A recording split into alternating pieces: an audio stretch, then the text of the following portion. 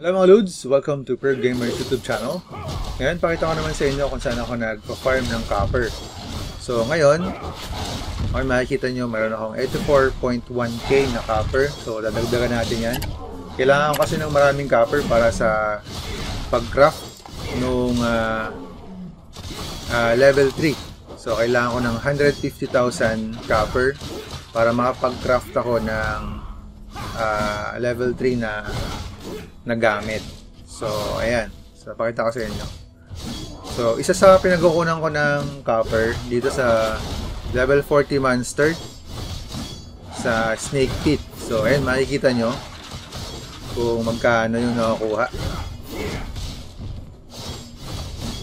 So ayan, may 134 copper na nakakuha dito. Tapos isa pa na pwedeng pagkunan ng copper ay sa dito sa portal sa Magic Square. So ayan, hanggang 3rd floor na tayo. 2nd floor and 3rd floor medyo matagal pang makapatay ng mga monster, kaya sa 1st floor tayo pupunta. Okay, ngayon isang tip lang dito sa snake pit. Pagpunta nyo dito tapos marami yung nagpa-farm, gamitin nyo lang to, yung channel. So ayan, gaya dito, yung channel ko ngayon ay channel 1, busy siya. So ibig sabihin niya marami dito tao. So ayan o, may mga nagpa-farm. So pwede kayo lumipat ng channel. Ayan.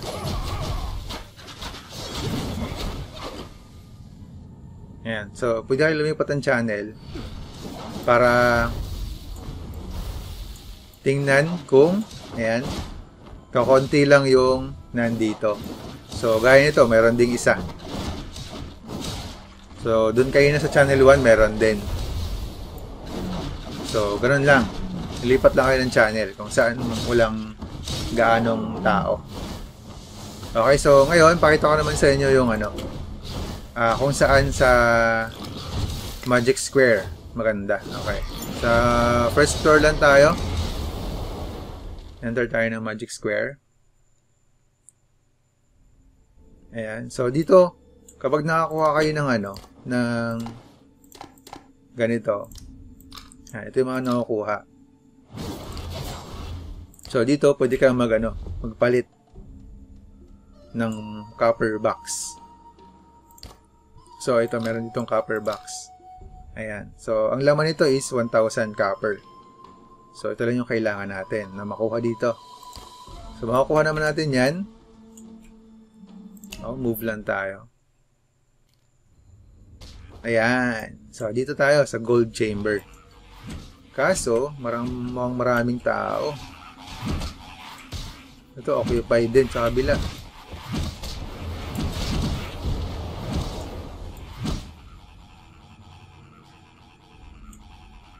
Ito tayo sa kabila. Ayan. So dito, yan, pahabol lang tayo para madami agad tayo makahuli.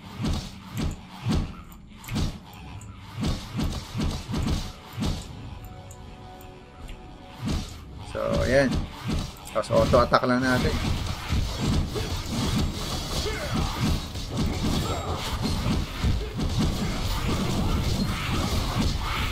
Ayan o, 403. Ayan, 1,000.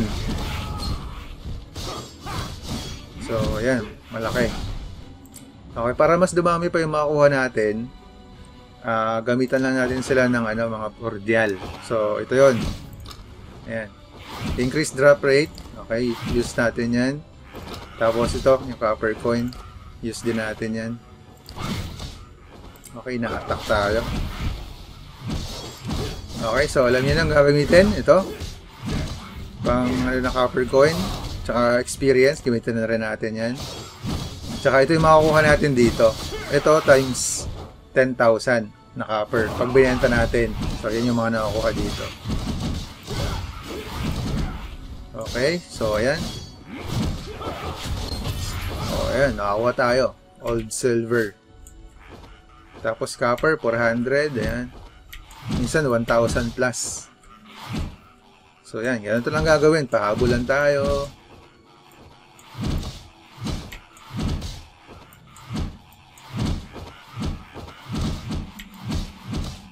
Itong gold chamber, meron tong gold chamber 1 tsaka 3. So dito sa chamber 2, yan, aggressive dito yung mga to. So hindi mo na kailangang atakin para habulin ka.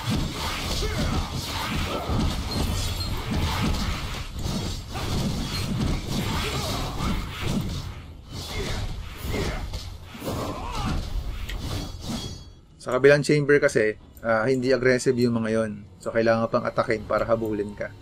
So, dito, ayan, aggressive sila. So, ayan. Pag linapitan mo, habulin ka nila kaagad.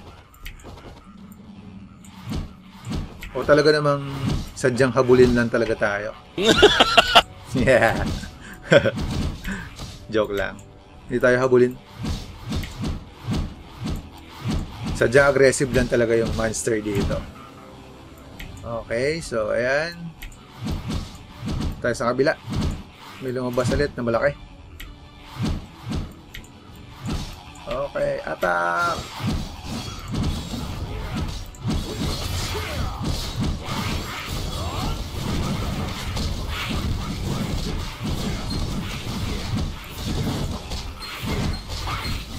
So ayan, nakakuha tayo.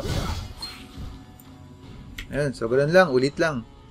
Maganda dito, kapag katapos mo dito sa ganitong park, lipat ka lang sa kabila kung walang tao. Kaso, sa ngayon kasi meron eh. Ayan. Baka sabihin naman nila, super greedy tayo. Kaya dito lang tayo sa part na to. Okay na to, makakaipon na tayo dito ng pang-craft natin. Isa pa na pwedeng pagkunan ng copper ay yung daily mission. So, ayan. Sa daily mission, okay, so ito kasi ang ginagawa ko dito, yung meron lang mga dark steel yung ginagawa ko. So, meron yan 30, yung repeatable daily mission yan. Ayan, so ayan, marami. Mamimili ka lang.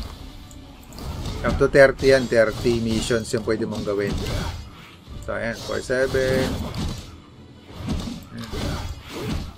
3-3. Ayan, madami. 8-4. 10,000. So, ayan.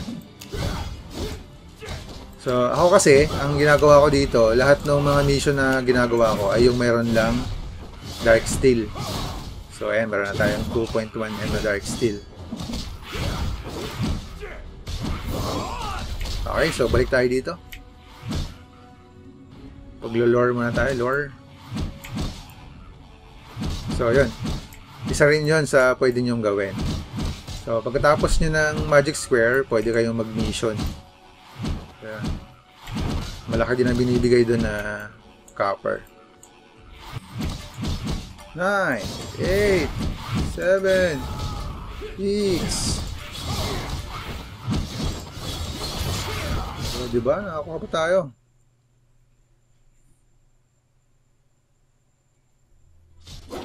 Okay, so ayan. Nakuha natin. Nakakuha tayo ng 412.6k na copper.